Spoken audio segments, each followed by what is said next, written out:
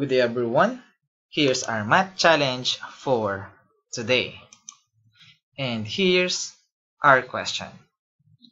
Solve for the real values of x for which logarithm of x plus logarithm of x squared minus 1 equals 0.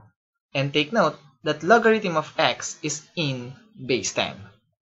Now if you want to try this problem, just pause this video. We have 15 seconds and timer starts now.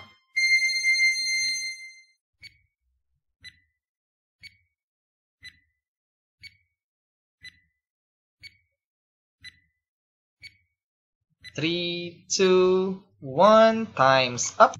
Now let's answer this question together. So our question is solve for the real values of x for which logarithm of x plus logarithm of x squared minus 1 must be equal to 0. Now first thing to do is to simplify first logarithm of x squared. Now if we have logarithm of a raised to n, it is equal to n times logarithm of a. Therefore, logarithm of x squared can be written as 2 times logarithm of x. Now at this point, to make it simple, let p be equal to logarithm of x. Therefore, all logarithm of x becomes p.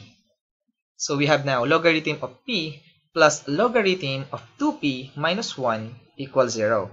Now let's use some properties of logarithm. If we have logarithm of a plus logarithm of b, it is equal to logarithm of a times b. Therefore, the left-hand side of our equation becomes logarithm of p multiplied by 2p minus 1 equals 0.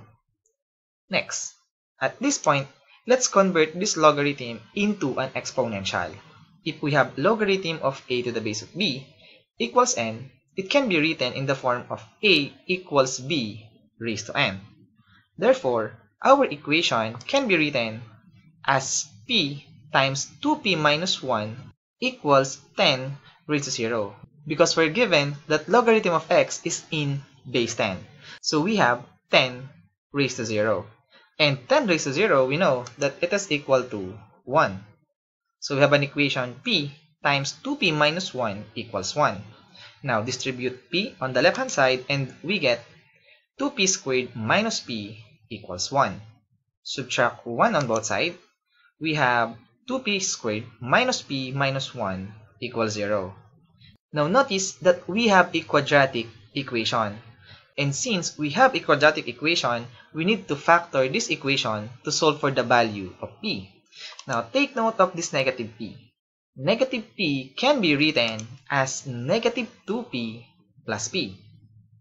Now, on the first two terms of this equation, factor out 2p. If we do that, we get 2p multiplied by p minus 1 plus p minus 1. Now, this p minus 1 can be written as 1 multiplied by p minus 1. Why we do that? Because we know already that we have a common factor of p minus 1. Therefore, we can factor out p minus 1, so we have p minus 1 multiplied by 2p plus 1, and it is equal to 0. And since it is equal to 0, therefore at least one of them must be equal to 0. So we can say that p minus 1 equals 0 or 2p plus 1 equals 0. Now let's focus on the first equation. Let's add 1 on both sides. Therefore we have p equals 1. On the second equation, subtract 1 on both sides and then divide 2 on both sides. So we get p equals negative 1/2. And take note that p is equal to logarithm of x. So we can substitute back the logarithm of x. Now let's focus on the first result. So logarithm of x equals 1. To solve for x, we need to convert this into an exponential form. So we have x equals 10 raised to 1. And 10 raised to 1 will give us 10. Therefore, we have now one real solution to this equation. Now, how about on the second result? We have logarithm of x equals negative 1/2. Now, before we answer this question, let's focus first on the given equation. Now, let's see. What is the possible values of logarithm of x? We know this part cannot be a negative number because the domain of a logarithm function is from 0, not counted, up to positive infinity. It follows that logarithm of x cannot be a negative number. Therefore, if we have logarithm of x equals negative 1/2, we don't get any real solution to this result. Therefore, this is not possible.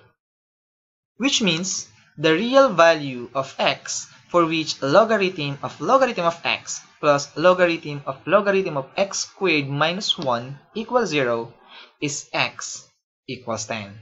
And as always, we're done.